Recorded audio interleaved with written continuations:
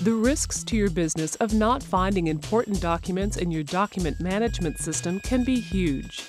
These risks can seriously impact your reputation, financial well-being, organizational productivity.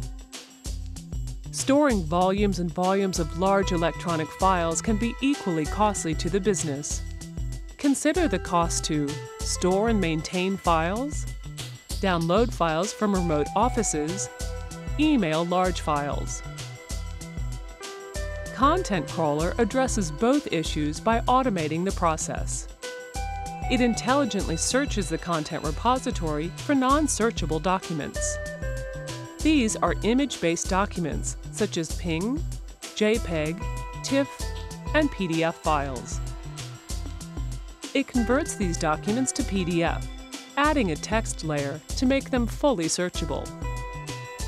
Next, it searches for documents that exceed a certain file size. contentCrawler determines if these files can be reduced in file size through compression and downsampling. Documents that meet the reduction threshold are then compressed and saved back into the content repository as replacement documents.